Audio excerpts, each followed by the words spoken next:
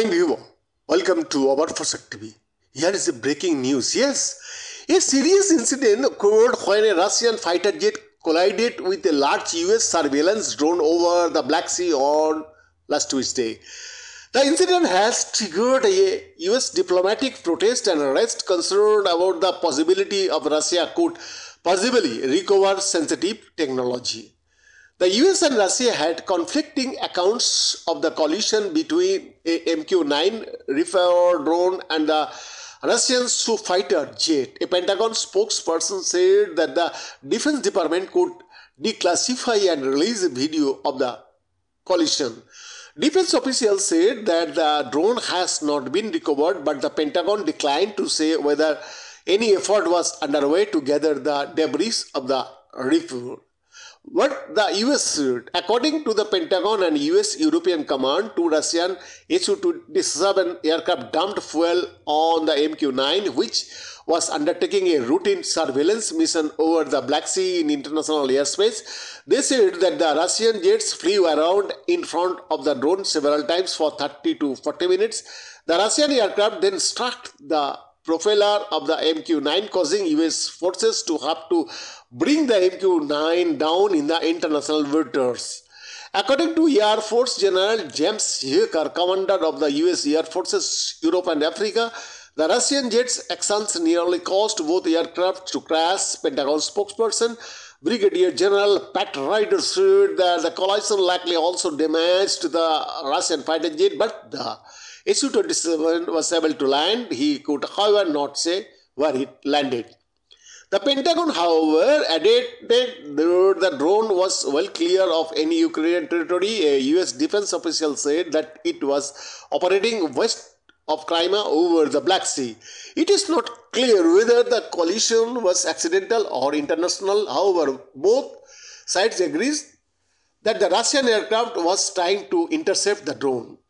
The Russian version. The Russian Defense Ministry said that the US drone was flying near the Russian border and intruded in an area that was declared off limits by the Russian authorities. It is also said that the Russian military scrambled fighters to intercept the US drone. It claimed that as a result of the SAT maneuver, the US drone went into uncontrollable flight with a loss of altitude and collided with the water.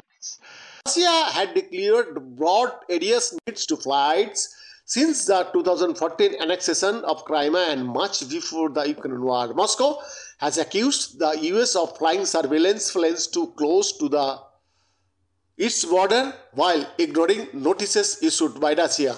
The ministry also said that the Russian aircraft were scrambled to intercept the drone, but it did not use weapons and did not come in contact with it.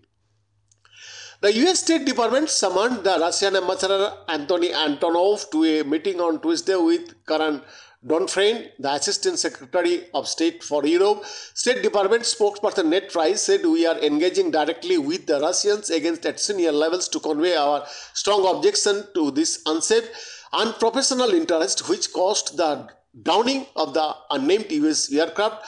The US will be expressing its concern over the unsafe and unprofessional intercept," White House spokesperson John Kirby said. In 2020, Russian jets crossed in front of a B-52 bomber that was flying over the Black Sea and flew as close as 100 feet in front of the bomber's nose, causing turbulence. Russian jets have also bashed warships of the United States during exercise in the Black Sea. Military intercepts either in the air or at sea are routine and have never taken place a number of times with Russian aircraft in the Pacific. Especially in the north, last month, US fighter jet intercepted two Russian Tu-95 bombers in international airspace of Alaska's coast and escorted them for 12 minutes, the Pentagon said.